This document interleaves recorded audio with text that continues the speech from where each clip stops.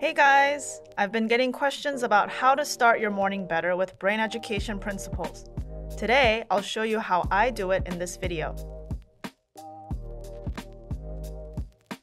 It's so hard for me to get out of bed when my alarm rings.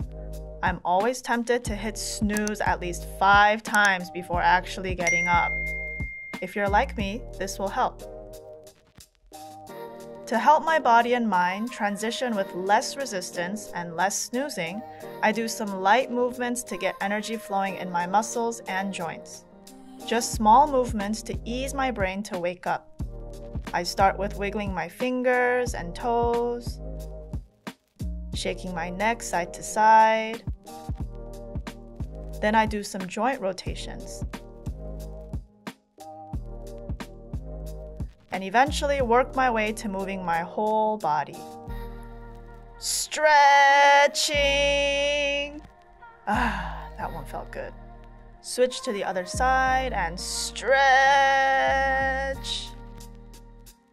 There's an exercise in brain education of tapping your big toes together while moving your legs side to side. This helps get the blood moving from the hips down so you're ready to get on your feet. I do about 100 taps or until my legs feel awake, whichever comes first. Moving the neck side to side helps get my spinal fluid moving too. I easily get tense in my neck and shoulders, so I need to work that area a lot. Neck rotations are a tried and true way to loosen that up easily and quickly. I also like to do some brainwave vibration to help me more with my neck and shoulders. The abdominal tapping I'm doing helps me get grounded in my body, while the shaking helps my neck and shoulders release and my brain to clear and wake up.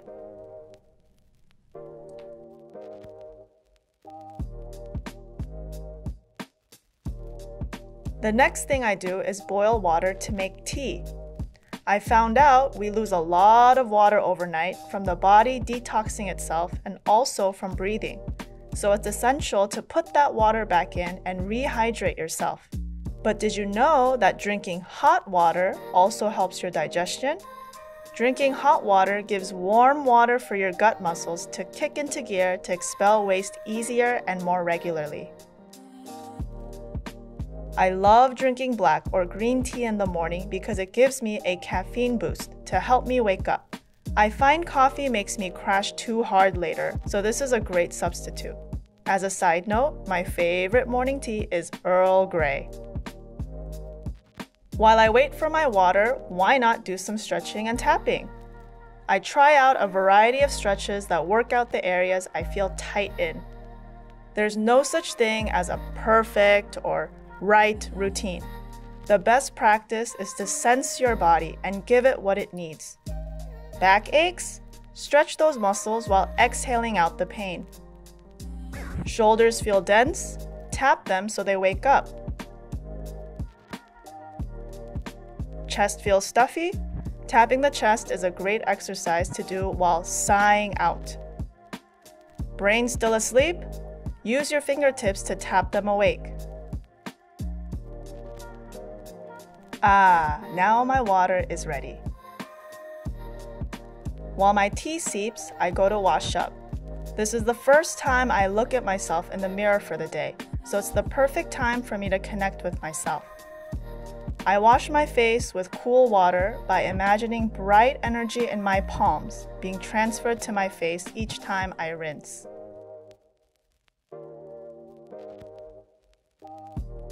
While brushing my teeth, I set an intention for the day and think of a positive affirmation that goes with my intention. I think of a simple sentence my brain can remember like, I can do it. I'm awesome. I am worthy. I am loved. I pick about 2 that resonate with me for the day, something that I wish someone would say to me and I'd feel good about it.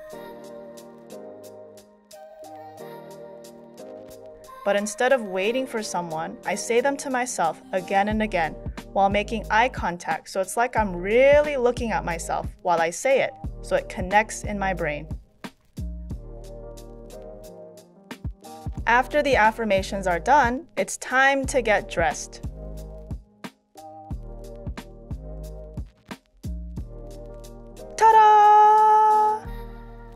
I created a habit of making my bed every morning because it's the first energy I put out into the world. If I set a positive intention, but the first action I do is to leave my room a mess, then the energy is already off and I start off on the wrong foot. I think the bedroom is a sacred space for the body and mind to relax, so it's better to come home to a clean place that's already prepared for me after a long day. It's a small habit, but an important one for mental health, self-love, and self-respect.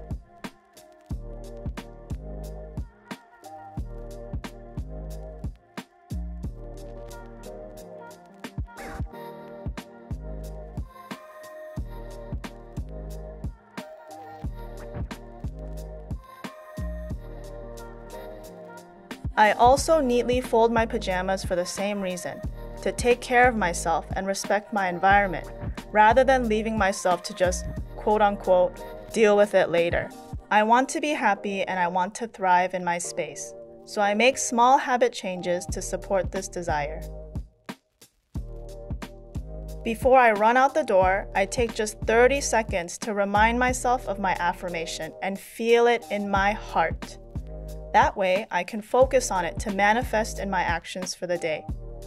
Once that's embedded in my heart, now it's time to head out the door and seize the day. I grab my things, get my tea, and walk out the door with my head held high. Let me know in the comments below if this routine helps you or if you have some special tips of your own. I'd love to hear them. I hope you have an awesome, kick-ass day. See you in the next video. Bye.